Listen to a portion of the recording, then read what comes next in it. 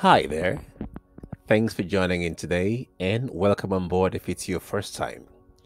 We are today exploring Q2 episode 6 part 1, a topic captioned The Two Witnesses. Let's get into it. Two witnesses. Who exactly are these people and why are they important? Well, we're about to find out. Revelation 11 begins with a very interesting approach. Now, while in a vision, John the Revelator was giving what looked like a measuring rod with specific instructions: go and measure. What exactly am I measuring? Well, I'm glad you asked, John. Go measure one, the temple of God together with the altar. Two, all the worshippers in the temple. But for now, exclude the outer court and a particular group of people who seem to have a bone to pick with me. They're called the Gentiles. What do these texts suggest again? Well, if someone said they were measuring you, they better be your tailor or fashion designer, or they must be assessing you. One word that best encapsulates this whole illustration is judgment. And the text suggests that it begins in the house of God. Let that settle. After this sin, God tells Brother John, I will appoint two witnesses, and they will prophesy for 1,260 days, clothed in sackcloth. So how did we get here again? And who are these guys in a way? Well, that's a good question. And trust me, there'll be many more unknown characters popping into the scene down the line. So this might be a good time to set some ground rules. And here's one of them. As we embark on our journey through the prophetic writings of Daniel and Revelation, we will discover that amidst the ambiguity of certain characters, there are some subtle descriptive clues scattered throughout the text that, if decoded properly, will unveil their true identity of these characters and give clarity to the text. So, our first task is to identify who these two witnesses are. And here's our workflow. 1. Identify the clues about these two witnesses. 2. Decode them. Number 3. Use them to identify the character, then interpret the text. Let's get started. So please read with me Revelation chapter 11 from verse 3 to 6, and let's begin with identifying the clues. I'll read. I will appoint my two witnesses, and they will prophesy for 1,260 days, clothed in sackcloth. They are the two olive trees and the lampstands, and they stand before the Lord of the earth. If anyone tries to harm them, fire comes from their mouths and devours their enemies. This is how anyone who wants to harm them must die. They have the power to shut up the heavens so that it will not rain during that time that they are prophesying. And they also have the power to turn the waters into blood and to strike the earth with every kind of plagues as often as they want. Let's start from the bottom and work our way up. Clue number 1. They can turn water into blood and smite the earth with plagues. Does that sound familiar? How about Moses in his encounter with Pharaoh in Exodus chapter 7? I'm sure he did those things. Now, hold that thought while we explore clue number 2. It says they can prophesy and keep rain from falling as long as they predict. Does anyone come to mind? How about Elijah You recall his encounter with King Ahab and Jezebel the queen in 1 Kings 17 and 18, and also in James 5 verse 17. Now, in both cases, it was by the word of God that these feats were achieved. So, these two witnesses must have something to do with the word of God, chronicled in the Bible as the Old and New Testaments. Now, clue number 3 suggests that those who seek to harm these two witnesses will be consumed by fire that comes from your mouth. Now, to make sense out of clue number 3, let's consider another basic principle of Bible interpretation.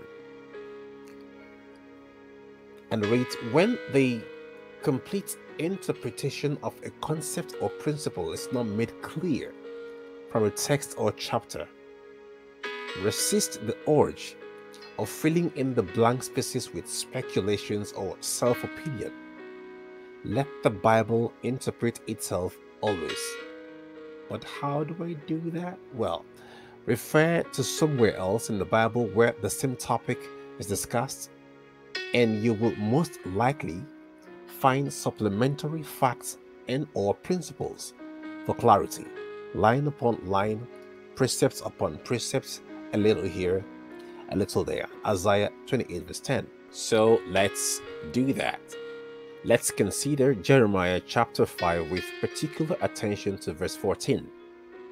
Now, preceding this pronouncement, the people of God had drifted far away from God and his words. So, Prophet Jeremiah attempted to intervene, bringing back to their attention the words of God, but they rebuffed both the prophet and the word of God, saying, God will do nothing. No harm will come to us. The prophets are but wind, and the word is not in them.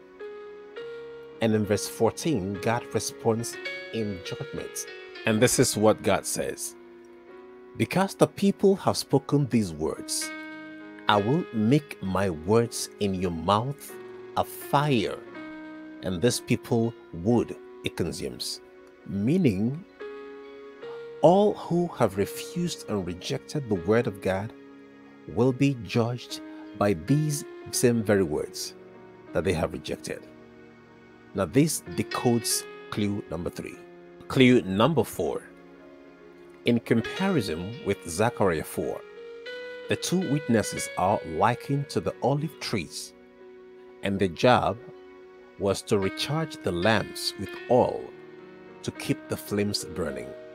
Now, we know that oil is symbolic for the Holy Spirit. So, whoever these witnesses are, part of your job was to, in alliance with the Holy Spirit of God, to illuminate, dispelling darkness. Clue number 5, witnesses. They are witnesses of God, and they stand before His presence, a reference to their immutability. Now, you will recall in John chapter 5 verse 39, while referring to the Old Testament, Jesus said in very clear terms, "These are they that testify about me," something the two witnesses will do. Also in Matthew 24 verse 14, Jesus again declares that the gospel of the kingdom, the Old and the New Testament, will be preached as a testimony to nations. In summary, it is therefore safe to assume that the two witnesses being referred to here is the Word of God, chronicled in the Bible as the Old and the New Testaments. The Word of God proclaimed in the power of the Holy Spirit to lighten the world, dispelling darkness, especially during the Dark Ages. Question: think about it. Why is the adversary so bent on discrediting or eradicating the Bible? Why go through all this pain for this long? Think about it this way. The sense of orientation of a traveler equipped with a GPS alone in a strange land, and his hope of ever making it home is hugely dependent on the integrity of his GPS. So, if its true nav gets compromised, the chances of making it home becomes very slim. In the same vein, even if this GPS works perfectly fine, but the traveler, for whatever reasons, refuses to use it, the outcome is not any different, and the devil knows that. So here is the conclusion of the matter. The Bible has been preserved as chronicles of God's opinion on issues eternal and physical, and as our standard of reference for truth to guard against all concussions of error flooding our spaces today. It is not enough to have them in our shelves, in our iPhones, or any manner of iNers. It would only benefit them that use it. So, your choice. And I sincerely hope that we all choose right. So, what about the 1260-day time prophecy? Oh, that? Sure. Let's catch up in part 2 for more details. Make sure to check it out, okay? And that's it for part 1. Make sure to check out part 2 for the conclusion of this series. Thanks for joining in today.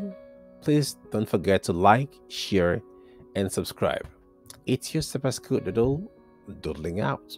I'll see you in part 2. Bye.